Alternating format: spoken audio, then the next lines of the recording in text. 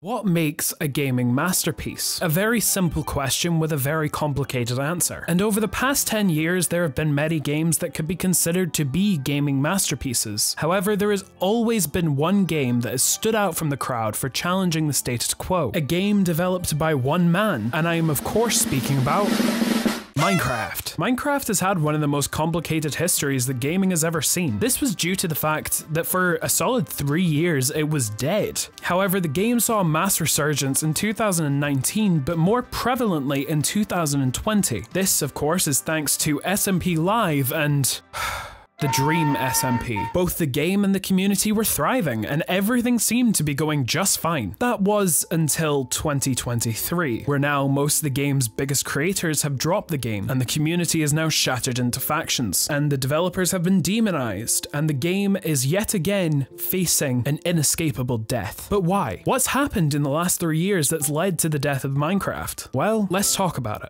But just before we do, I would just like to ask that if you are enjoying this video, then please do hit the subscribe button, as it really helps me to keep posting these videos. And if you hit the bell, then you'll be notified when more videos just like this one are posted. Anyway, thank you, and let's get back to the video.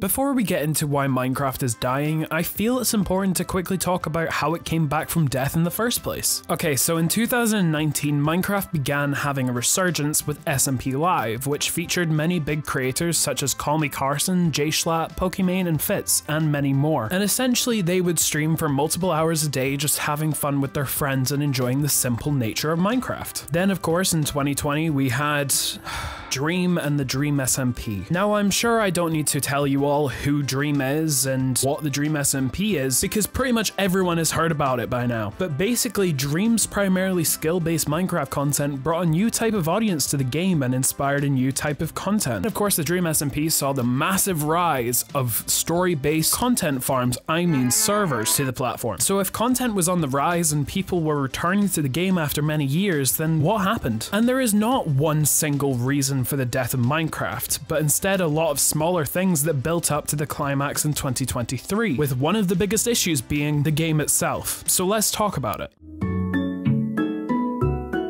Now, developers adding more features to a game over a period of time is perfectly normal. I mean, hell, it's the literal point of development. So you may be wondering, well, what's the issue here then? And on the surface, it doesn't seem like there is one. But the issue comes when you realize that over time, the game has moved from the main philosophy that made Minecraft so popular and unique in the first place. That being, of course, the game's simplicity. Minecraft was one of the only games in the past 10 years that was so simple but yet so complex. The game was easy to pick up for anyone whether or not they'd played a video game in their life, because the gameplay loop and mechanics were so simple and the game was rather intuitive. And that was the beauty of Minecraft. But now the game has too much content that just overcomplicates a game notoriously known for just being simple. And over time, the content of the game has become more about quantity instead of the quality of the features that are being added. If there were more features that had a higher level of quality, this wouldn't be an issue. But unfortunately, it's the exact opposite. Microsoft are just adding features to the game simply just to expand the amount of content in it, and they really aren't thinking about how these things will complicate the gameplay, or, you know, how these things are even going to mechanically work, which is an issue I'll be coming back to later, don't worry. The best example of this, of course, is the netherite upgrade template that was added in 1.20. The only reason for this existing in the game is literally just so it takes more time to get netherite armor or tools. This is a completely just artificial way of extending gameplay time, and it's safe to say it doesn't work, because instead of it feeling like a natural progression of the tech tree, it is ridiculously, unnecessarily tedious and just downright annoying. And I get it, it's a way of getting the player to explore more of the nether so that new content in there has a purpose, which is a fantastic idea. But because of how these biomes are generated, the time it takes to find a bastion is already way too long, and then there's the whole thing that the template might not even be in the chest, so you've wasted your fucking time. Plus, you still have to find ancient debris, have a full set of diamond armor or tools, and then you need to find more diamonds to build a goddamn template. It takes so much time to do this, and it really isn't all that worth it compared to the time you invest into getting armor and tools. It's a complete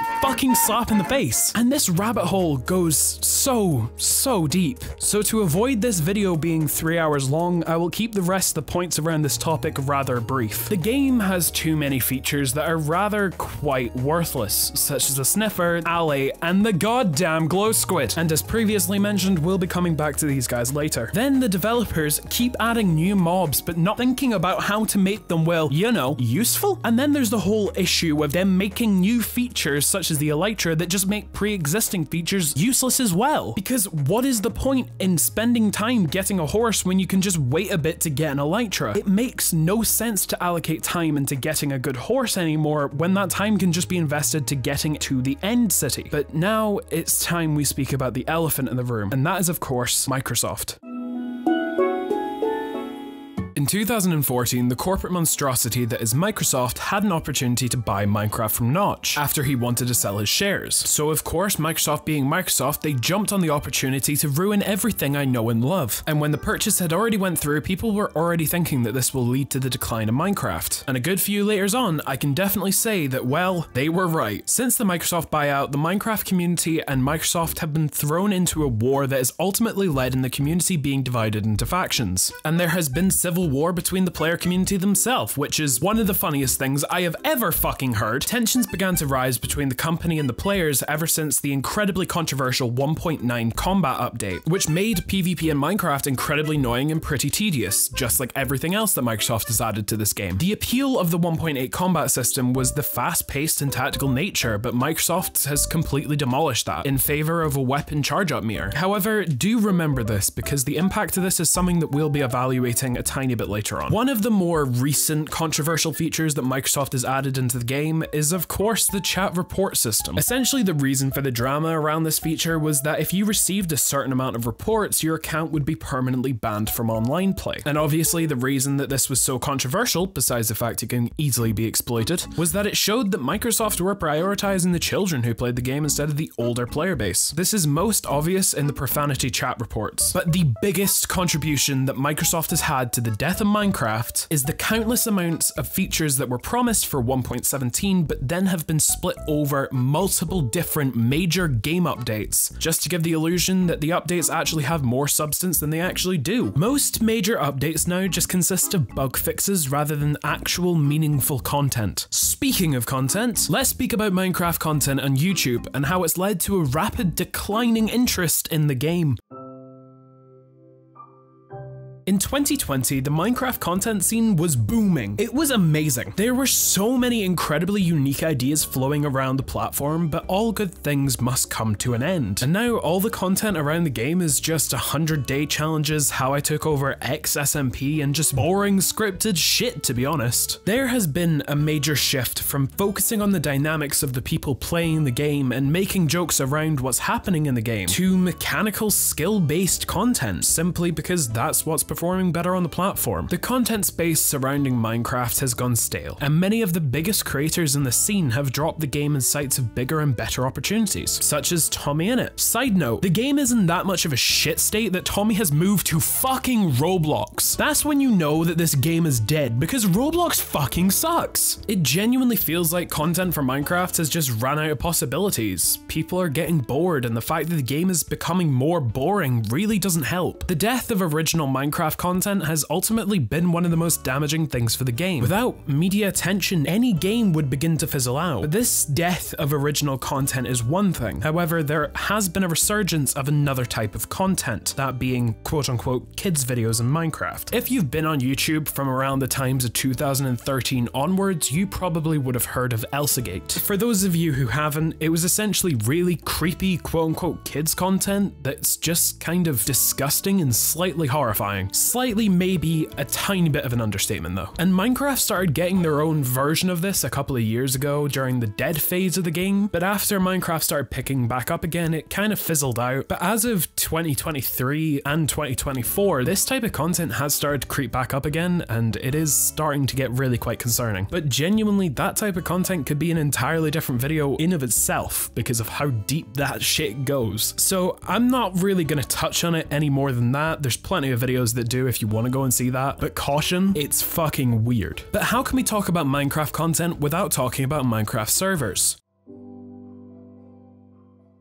Minecraft servers have always been an incredible source of entertainment in the game, simply because it transcends the possibilities of the single player experience and brings it so you can have fun with your friends in different game modes. With the introduction of Spigot and Paper, the possibilities of what could happen in Minecraft were truly elevated, and these tools allowed for the development of the largest Minecraft server in the world, Hypixel. I don't think I can name a single server that doesn't use Spigot or Paper, especially minigame servers, because you can't exactly have minigames without the plugins. But over the last few years, servers have got really stale, specifically minigame servers. This is due to a number of things, one of them being lack of innovation. Server owners now are trying to focus on just replicating what's already been a success just simply for monetary gain, and it's really upsetting. Everywhere you look around the Minecraft space, there has been a death of creativity and innovation. And this has become a lot more apparent, especially with the fact that most minigame servers still use 1.8 combat, and they won't upgrade to the newer versions because then they lose the combat system. However, this comes at the cost of limiting the possibilities for the game modes, because without the new content, there is only a certain number of game modes you can actually make. So Microsoft has really shot server owners in the foot with this, and multiple other things they've done, such as the previously mentioned chat report system. And cheating has also become like a very predominant part of these servers now, and I think it's because of how readily accessible these cheats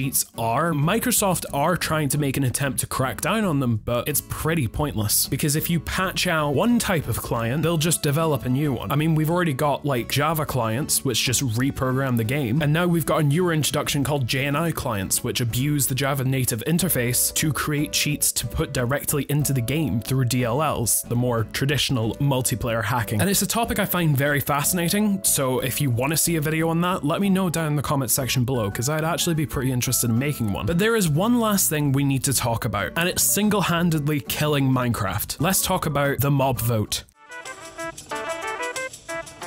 The mob vote's been around since 2017. It was a way of getting more players to get involved with Minecon. However, it is now a symbol of everything that is wrong with Minecraft. And funnily enough, it's a representation of everything that we have just spoken about. The mob vote is a very controversial thing for the community, as it's led to the division of it. There were multiple arguments and aggressive responses to people promoting the mob they wanted to win the vote, to the point that certain people were starting to receive death threats for their opinions, which yet again is still funny to me because it's a fucking block game, grow up. So TLDR, the mob vote became a symbol of pointless content that Microsoft were adding, and it was just another way to rile up the fans. I mean, for God's sake, the fans literally had a revolution. This is where the mobs like the Glow Squid, Sniffer, and Ali come in. This is because since they were added, they have become dead content. Genuinely, never found a use for these guys because they essentially do nothing. And a lot of the community felt angry that the decisions on the mobs that they wanted were pretty pointless,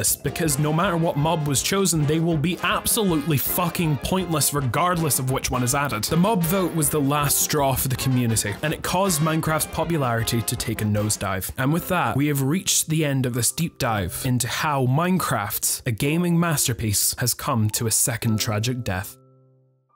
Thank you so much for watching, and if you enjoyed this video and want to support the channel, then maybe consider becoming a channel member. It only costs around $3 a month, and it actually goes a long way into helping me grow the channel, and it would actually help me make this whole YouTube thing a proper career for myself, so it would be really, really appreciated. But hey, if you don't want to pay, just hit subscribe. It's genuinely so valuable to me. And if you do decide to become a member, then you'll get exclusive member content when I start doing that, and a custom role in my Discord server, and many more perks, such as seeing videos early. Anyways, thank you so much for watching, and I'll catch you all next time.